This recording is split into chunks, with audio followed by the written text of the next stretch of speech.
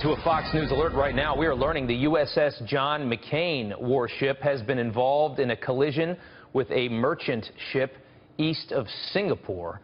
Initial reports say the U.S. destroyer sustained damage to her port side. No word on any potential injuries at this time, but that's a picture of the ship we're talking about, the USS John McCain. We're being told search and rescue efforts are underway as we speak.